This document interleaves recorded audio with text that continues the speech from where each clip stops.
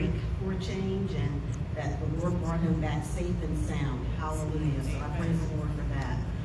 We just can't take things for granted anymore, like for real. Amen. So I thank God that our pastor is back safe and sound. Hallelujah. So I'm not going to be before you guys long. Just praise the Lord. I do believe this is an encouraging word for all of us, and I'm just going to share. We'll be sharing. There'll be scriptures and all, and stories, and then we're just going to, like I said, the Lord just have His way. But I want to start out and just pray and just ask the Lord to come in. He's already here, but Father, I just thank you. I acknowledge you. I acknowledge you in all of my ways, Lord, as we get ready to come together to go live, Lord. I thank you, Father, for what will take place on this evening, the word that you've given me. I thank you, Lord, that it is a word that is in due season, and it's your word, and that it would edify your sons and daughters that are here and those that are watching.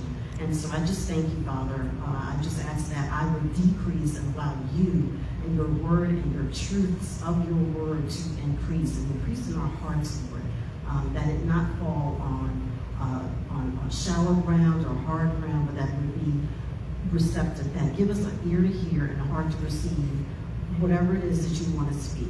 And I just thank you, Lord, and we give you the glory and praise in Jesus' name. Amen. Amen. Amen. Praise the Lord. Hallelujah. Hallelujah. I was praying earlier in scripture, like David said, I was glad when they said to come to the house of the Lord. Amen. And we have to be glad to be able to come into the house of the Lord. Yes. It's not the message, but, we are the above ground church. We don't have to be underground. We are above ground. Yes. We need to thank God for that, but we don't have to Right. hide and do this in secret. Right. So let's just give God a hallelujah praise. Hallelujah. Amen. Amen. For real. So actually my message tonight, the title of it is Jesus Really Gets Us.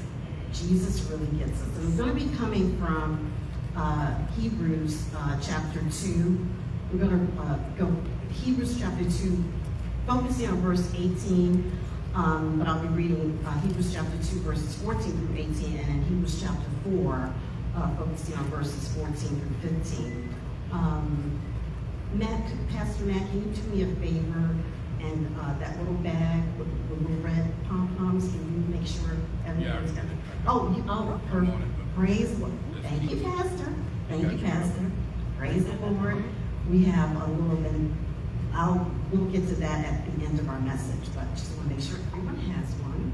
So I'm going to read Hebrews chapter 2, beginning in verse 14. And it says, "Inasmuch then as the children have partaken of flesh and blood, he himself likewise shared in the same, that through death he might destroy him who had the power of death, that is the devil, and release those who through fear of death were all their lifetime subject to bondage." For verse 16, "For indeed he does not give aid to angels, but he does give aid to the seed of Abraham." We are the seed of Abraham. Amen. Verse 17, "Therefore, in all things, he has to be made like his brethren, that he might be a merciful and faithful high priest in things pertaining to God, to make propitiation for the sins of the people." Verse 18, and this is one of our focus verses, but this is the focus verse. "For in that he himself has suffered, being tempted, he is able to aid those who are tempted." And I'm going to go to Hebrews chapter 4 and read verses 14 through 15. "Seeing then that we have a great high priest who has passed through the heavens, Jesus, the Son of God, let us hold fast our confession." Verse 15, "For we do not have a high priest who cannot sympathize with our weaknesses, but was in all points tempted as we are, yet without sin. Praise the Lord. Praise the Lord. So, let me just, like I said, I'm just going to share. So, where this all kind of came from, how the Lord worked this out. So last week, last Sunday, well, some of you may or may not know, I love to cook. I really, our household, food is an event in our household. I'll just put it like that. It is an event in our household. Sometimes it's the WWE, other times it can be, the Food Network or whatever. But it is definitely an event. And I do take, what I do in the kitchen very seriously. Right. One time, me and my husband watched a movie recently, and he said he kind of understands now. There was a line in the movie that said how, I guess, chefs, they treat the kitchen, what was it? The kitchen isn't treated like a democracy, it's treated like a dictatorship. And that is true. It is kind of true because, the kitchen, it's very, everything, the food is going, the cooking, all, you can't have everybody in and out and all of that. And that's just one of my pet peeves. So last Sunday, I was making dinner, it was almost done, it was getting ready to plate, and I told Rachel, tell your dad, come and eat. Without fail, it's always before dinner. The devil is a liar. But at any rate, little snide comment, I thought she said dinner was going to be ready, or that, to come eat. And it just, kind of just hurt me, right? So I'm like, okay, and I'm still, I'm like, okay, I'm just going to keep this moving. And Honey Bunny makes another snide comment. So I went from 0 to 5, and then from 5 to 10. And it just was all over, whatever. So long story short, after all the hula hoo, I'm like, we need to repent. Not I, but we need to repent. And so we did. Because it just, whatever. So, he prayed and everything. It was really good. So then the next day, when I was having my morning devotional, I was like, Lord, what are we going to do today? What are we going to read? And so this devotional, Come Away, My Beloved, is one of my favorites. And this book really, without fail, every time when I open it, it's speaking, it's very personal. And it just shows you how the Word of God is just so alive. It's very, very personal. Amen. And so I opened it up this past Monday, and the title of it, I'm going to read this because this is all going to tie in. The title of it is The Art of Committal.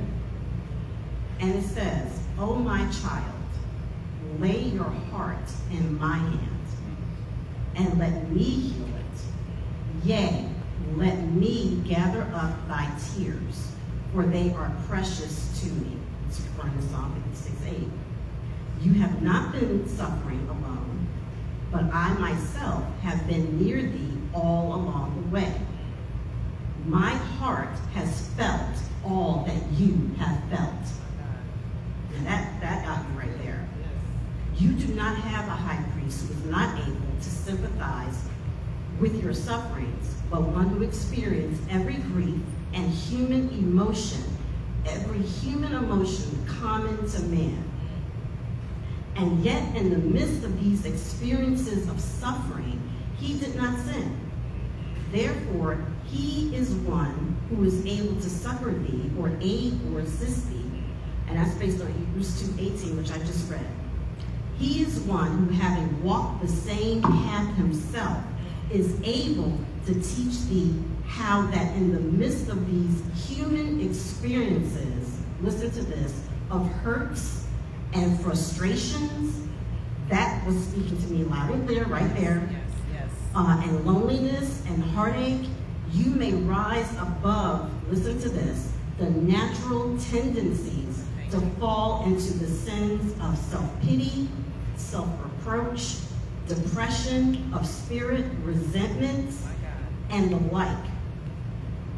And I wrote here, it's just the complete opposite of the fruit of the Spirit.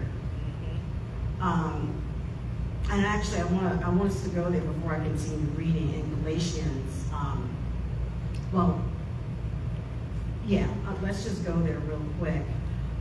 Because when I was reading it, I'm like, you know, it's fruit of the Spirit isn't exactly, it's not optional, but we sometimes act like it is. And, you know, in the sense of we forget that we are, I mean, it comes with us being born again, having peace, love, joy, you know, showing gentleness, kindness.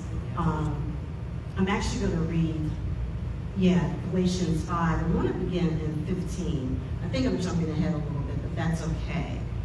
I'm going to start in verse 14 and 15 in Galatians, and then I'll jump to the fruit of the Spirit. But it says, and this is Galatians 5:14, for all the law is fulfilled in one word, even in this, you shall love your neighbor as yourself. But if you bite and devour one another, beware lest you be consumed by one another. And in the Living Translation, the Living Bible, it says, but if instead of showing love among yourselves, you are always critical and catty, watch out. Beware of ruining each other. Verse 16, I advise you to obey only the Holy Spirit's instructions. He will tell you where to go and what to do, and then you won't always be doing the wrong things your evil nature wants you to. Alrighty, thanks. Passion Translation. But if you continue to criticize and come against each other, listen to this, over minor issues. This is totally, this is me. Over minor issues, you're acting like wild beasts trying to destroy one another. And so, when I was reading this, I'm like, all of this was just, it's pretty raw. The Word of God, it's raw. It is really sharp, and it's alive, it's powerful. And it's not, the Word of God is not for us to read it. It's us, it's the Word of God reading us. And so, like I was saying with me and my husband, that little diatribe, and it's something that happens, that has happened before. Yes. Numerous times that I can't even count. But it's those minor issues, those little things. But I love that what it says here, and we're just gonna what you call it? We're just gonna flow here, where it says, "You do not have a high priest who is not able to sympathize with your sufferings, but who experience every grief and human emotion common to man." Anger is a human emotion. Annoyance is a human emotion. Just like love, just like, the fruits of the Spirit. But it's a human emotion, and he's had that. He's been there. And what it says here about how he is one who, having walked the same path himself, is able to teach. He's able to teach us how that in the midst of these human experiences, that's exactly what it is. Human experience of hurts and frustrations and loneliness and heartache, you may rise above the natural tendencies to fall into the sins of self-pity, self-approach, etc. Okay, this is what I like. It continues here. It is not easy. It's not. Not only is it not easy, but in the natural, in the flesh, it is impossible. But the same grace which I promised to the Apostle Paul to help him bear his affliction, the same grace I will give to you. His grace is sufficient. His strength is made perfect in our weaknesses. And all those little idiosyncrasies, you may bring the whole of your burden to me. I will help you as the days go by. And as the trials come and go, and as the learning process continues, I will teach you the spiritual secrets of the art of committal. And I'm just going to pause right there, because that word committal, I was thinking, okay, this is our commitment, to the Lord. And I said, let me look this up, because I like looking up words. I like words. Yes.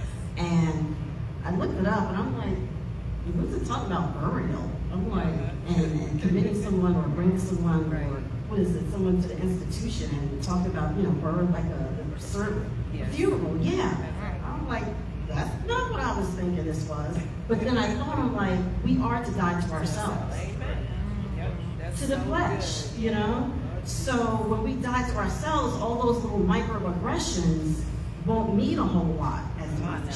And then just going back, and I'm totally like, I want the Lord, I'll just, we're just going to let the Lord lead. But in that, in Hebrews here, in Hebrews 2, what is it, 4? Bear with me, y'all. All right. Okay. In Hebrews 2, verse, let's see, I think it's actually Hebrews.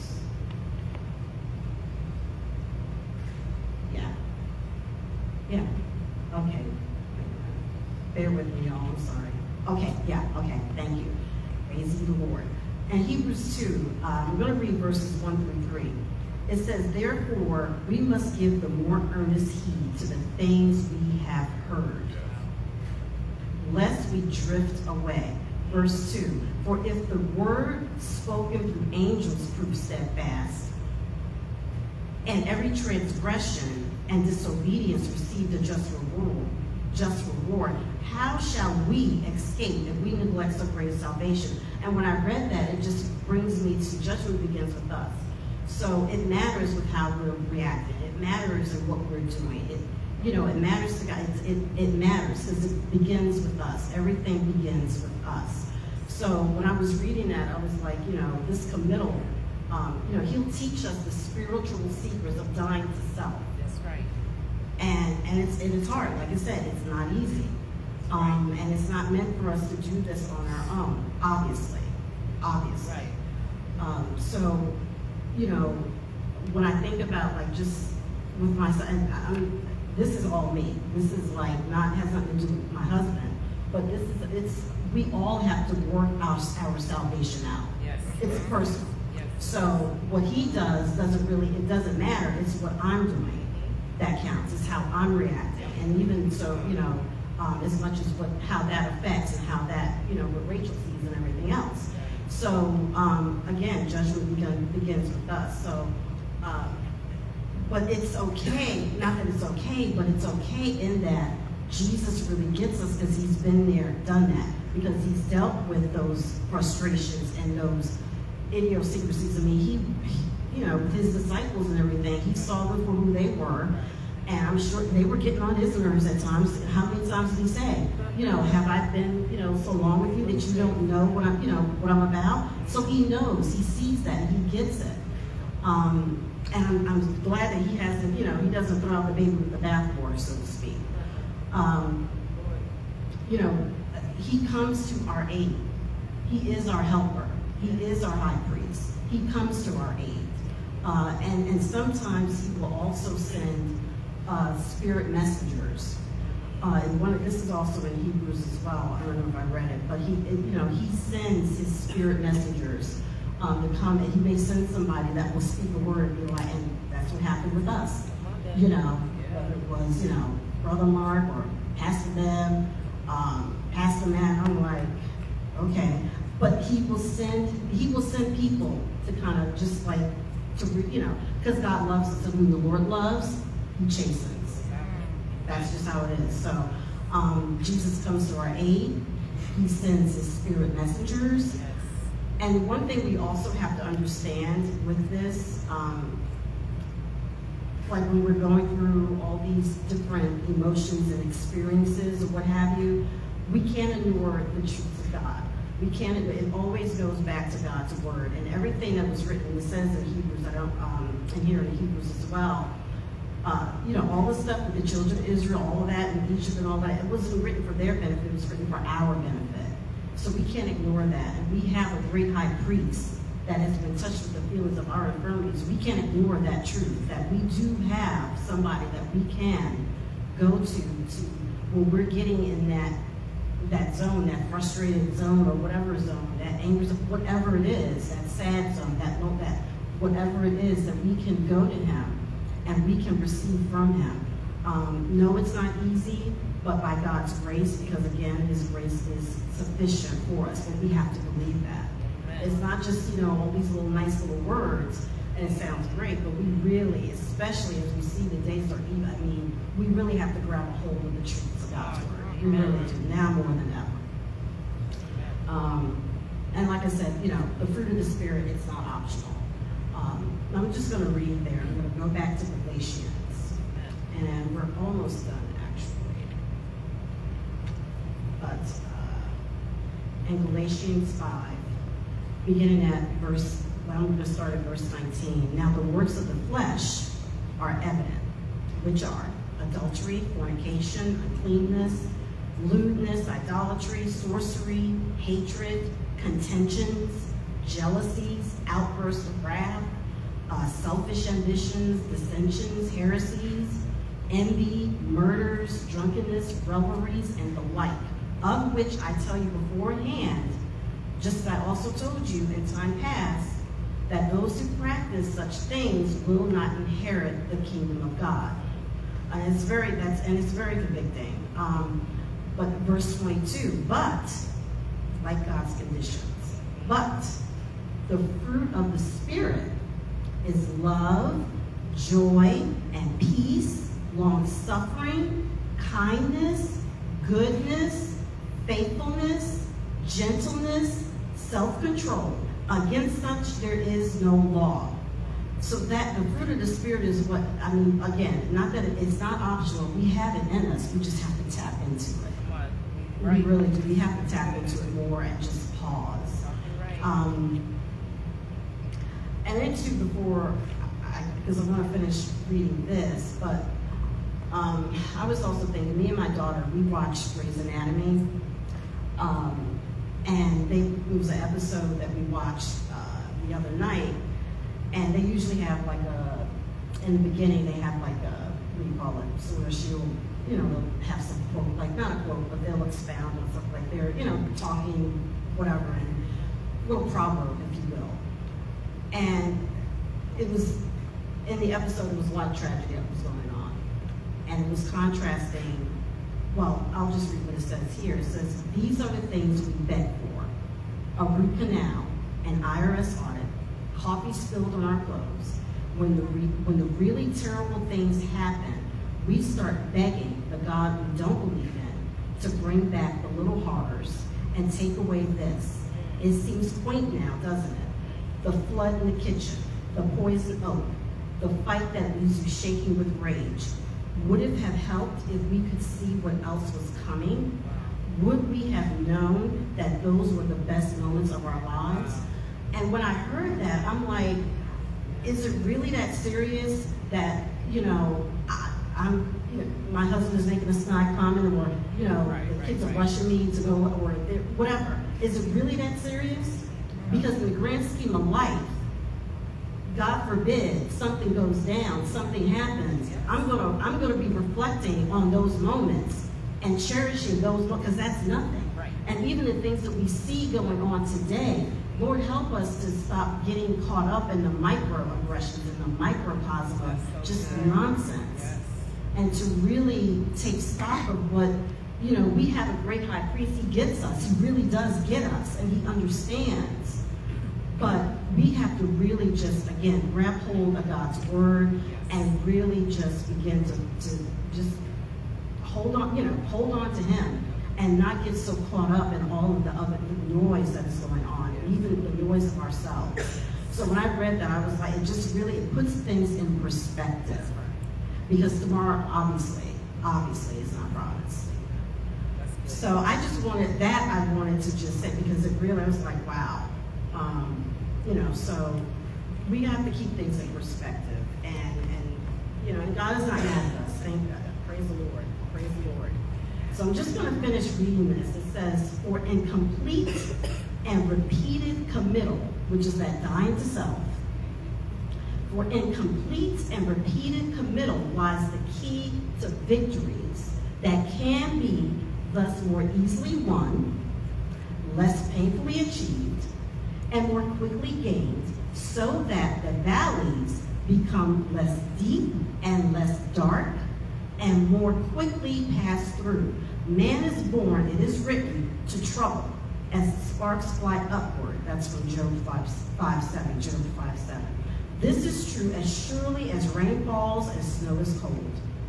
But it is equally true and gloriously so, that I have promised, and I will deliver you out of all of your troubles. So listen to this, and then we're going to close up. So will you now take the first step in this experience of committal and give me your heart? We had passed out these little pom-poms, these red pom-poms. I should have had mine out. I got it out now. And does everybody have a red pom-pom? Okay. Groovy. So will you now, I'm just going to read this and then we're going to pray. So will you now take the first step in this experience of committal, or that dying of self, and give me your heart? Make it as tangible a transaction as possible. And visualize your own hand laying the physical organ of your heart in my hands. So let's do that now before I continue.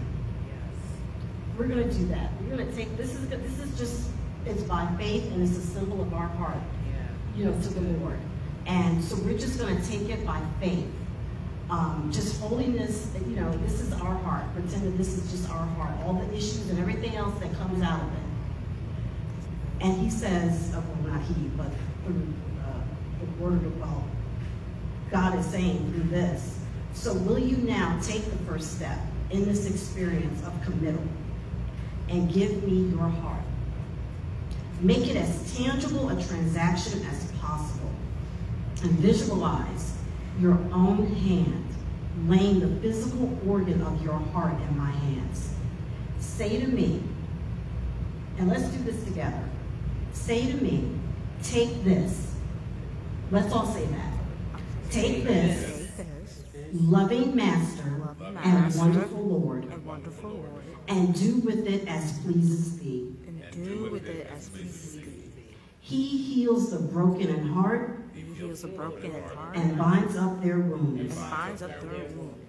So we're taking this and we're just going to lay it, we're just offering it up to the Lord. Like he needs, we really, I'm speaking for myself. I'm not going to say we, but I need to really just to give over. We need to just give our hearts over to the Lord. Give those issues, give those isms and schisms, that we have. Out of the issues, what is it? Out of the heart flow the issues of life.